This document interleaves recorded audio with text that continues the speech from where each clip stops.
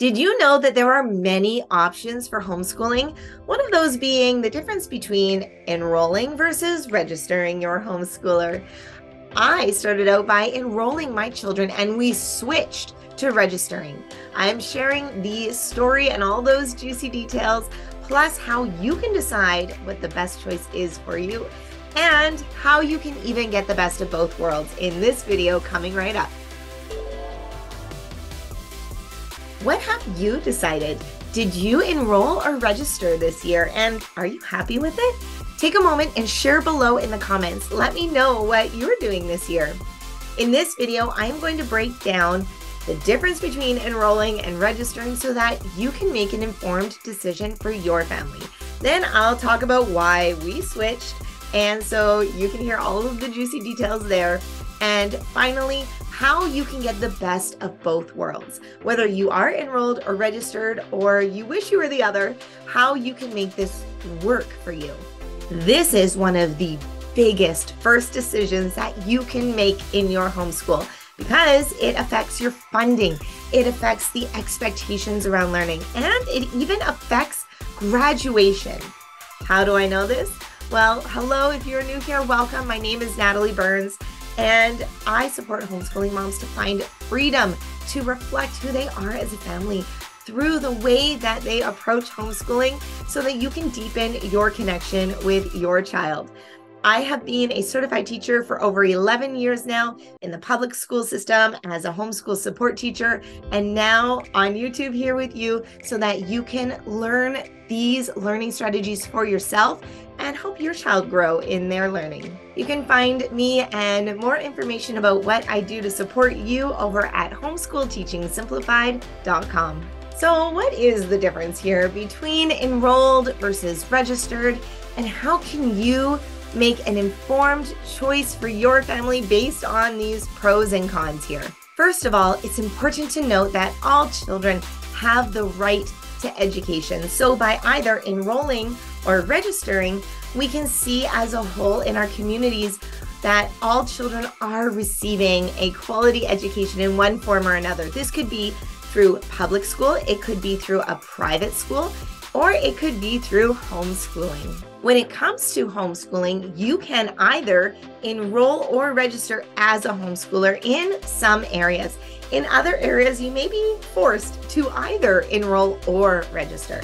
When it comes to enrolling as a homeschooler, this could be through a public or private school, and there are even certain homeschool online academies that you could enroll through.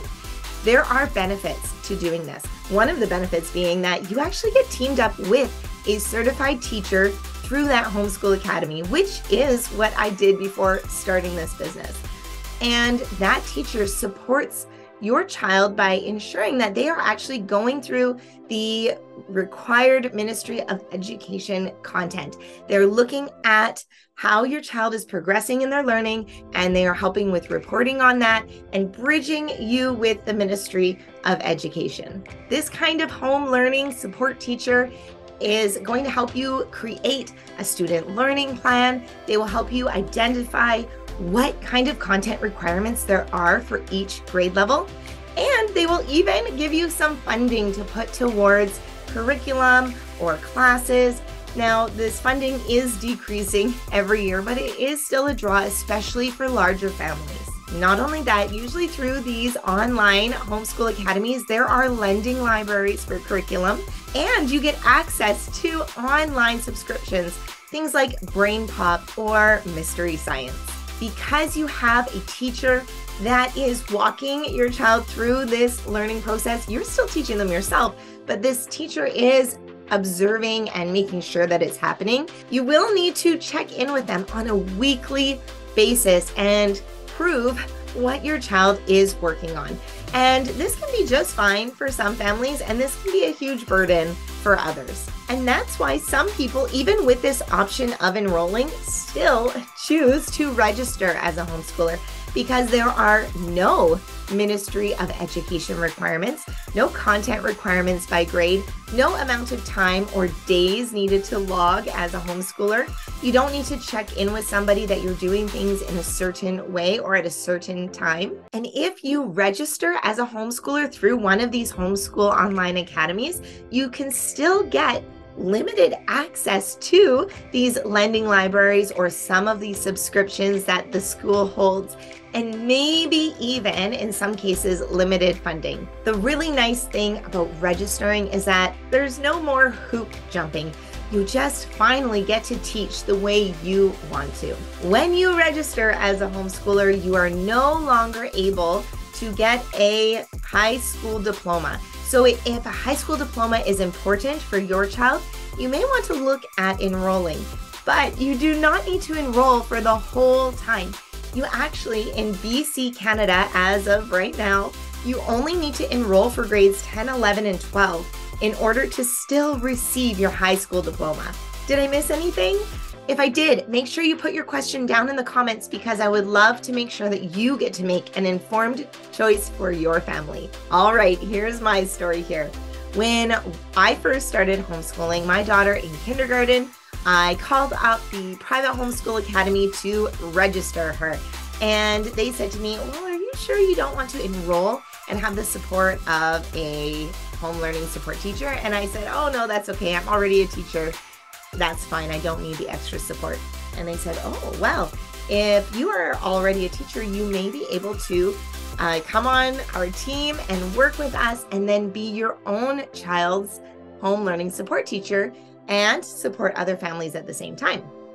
And I thought, this is great. What a wonderful idea. And so I did that at first for our first years, and it worked out really well until that sense that I have of that very organizational ability kind of started to overshadow the freedom that I really imagined homeschooling to have.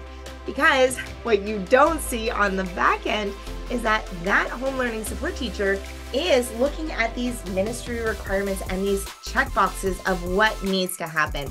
And so I wanted it to be this relaxed and easygoing experience. And yet in the back of my mind, here I am looking at this checklist of all the things that I wanted to prove that I was doing. And I knew I needed to prove it because as the parent and the teacher, I knew that there was a chance that I might get audited and wanted to make sure that everything spoke for itself. Being extremely careful with this was not the way that I wanted to go about homeschooling. I wanted that relaxed and easygoing confidence, not that rigid overwhelm and structure.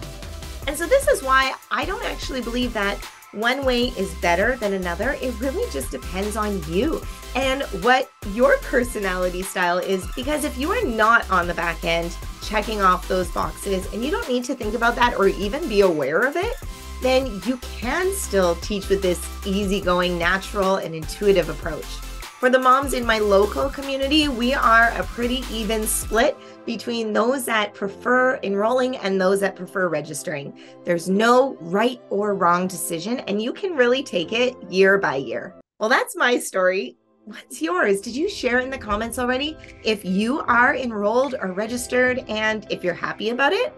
Now, what if you're not happy about it? What if you don't have a choice about enrolling or registering and you really would like the benefits of the other way?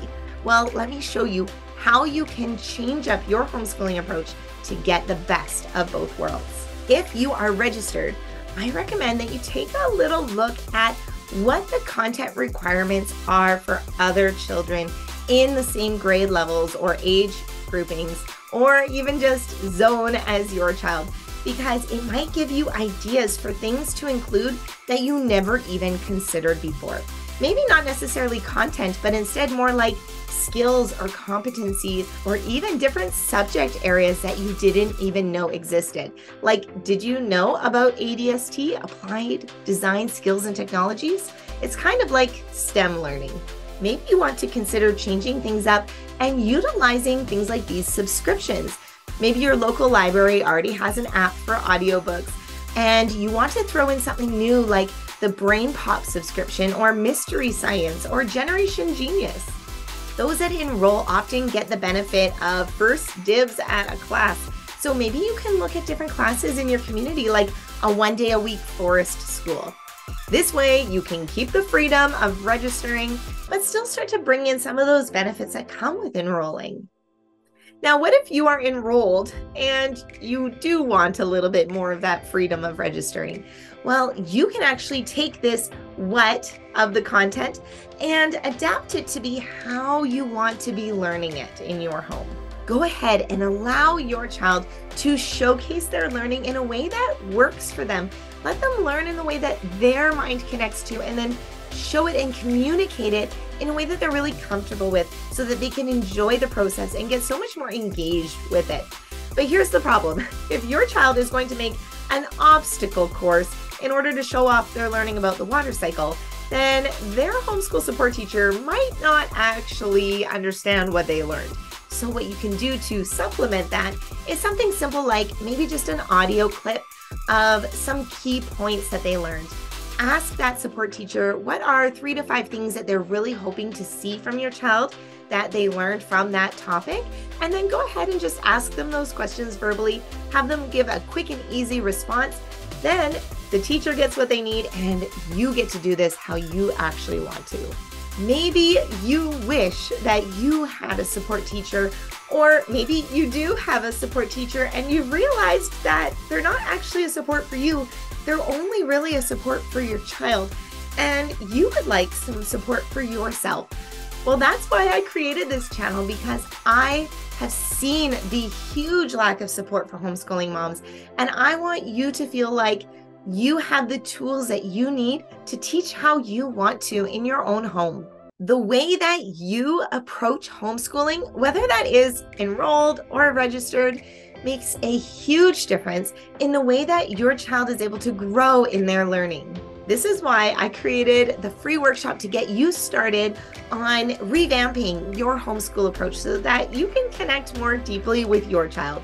You can see more about that at homeschoolteachingsimplified.com/free workshop, and I'll make sure I link that in the description for you.